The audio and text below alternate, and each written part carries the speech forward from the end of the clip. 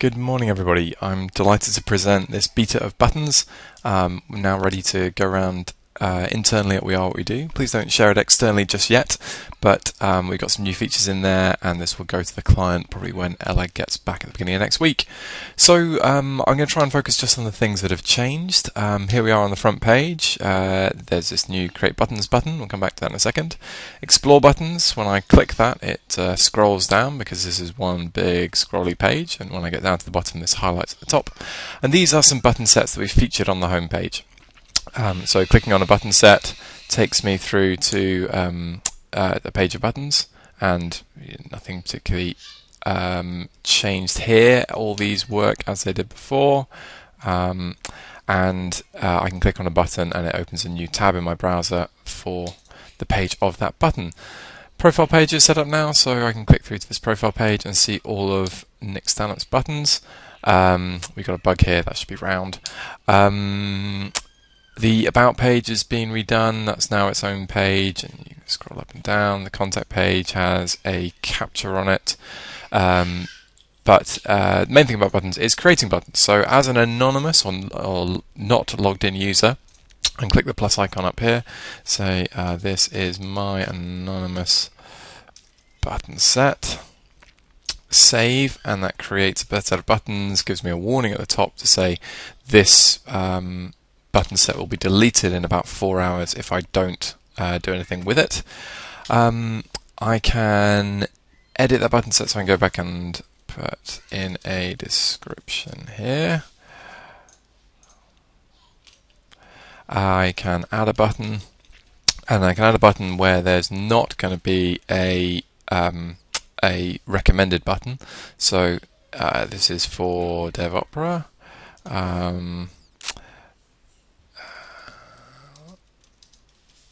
If I scroll down here, I see the 3 buttons. The spacing's been changed a little bit, the hover's been changed. But the change here as well is that if I click one, I now get this selected icon over the top. At this point, I can drag the button around, or I can zoom in and out of the button. And I can do that by dragging this, or I can do it with my scroll wheel. But I can drag right in and look at one feature. I can click a different button, and this one actually will get reset. So every time I click backwards and forwards, it just resets it to the way to the center point of the image for dragging. I can drag in, move the image around, and click save. And at this point, it generates a new button. Now that's actually generated as a 200 pixel image. So this is a very fast to load image, which wasn't what was happening before.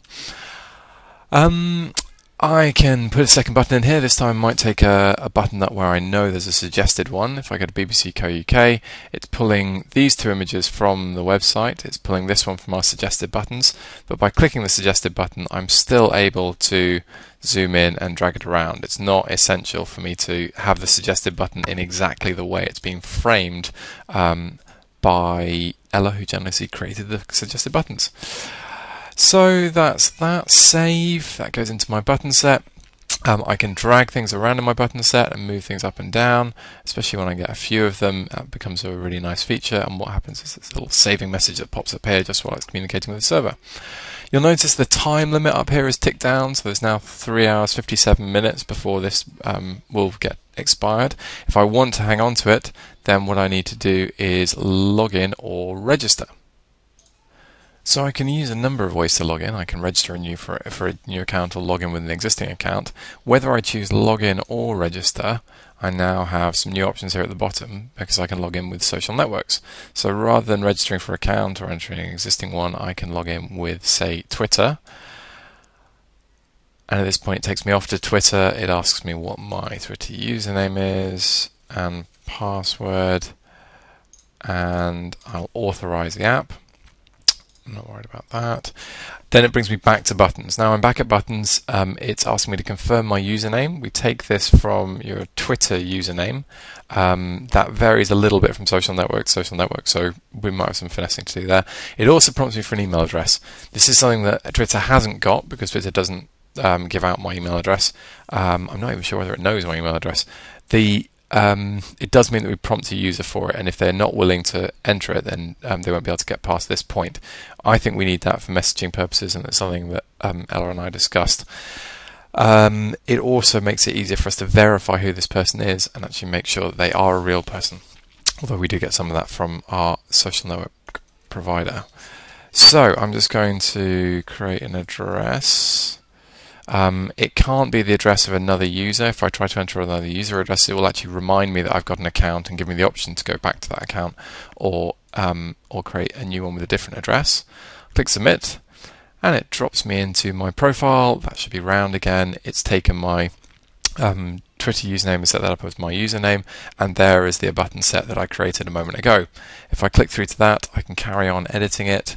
I can always go back to my profile, or I could create a new button set. Editing my profile, I can enter a known as, so I can give myself another name. That means that that's what will appear on my profile now. We've got a bug in the display of that, but Coco's working on it. Whenever I go around the rest of the site, that's the known as that appears on my profile, so people are unaware of my username at this point. There's also a few other things in here. We've now got a description field. This is an optional bit about me. Save, and that appears here. In fact, without that message, it would just appear here. So this is where I can build up a profile if I'm interested. That profile isn't shown in here. This, of course, is the bit about the button set, but I can look at my own profile and see that, and other people can look at that too. So I think there's another user in here that's Nick. And this, even though I'm not logged in as Nick, I'm logged in as me. I can look at Nick's buttons. When I go into a button, I can't edit it, which makes sense. And that is that. So 7 minutes on buttons. I hope that's interesting. There's a few very minor things for us to work through still. If you find any errors, please do report them to me. The best way for me would be a Redmine ticket assigned to me, but otherwise an email to me would be much appreciated. Please include things like a URL and a detailed description of how you actually created the error. And thank you very much for your attention.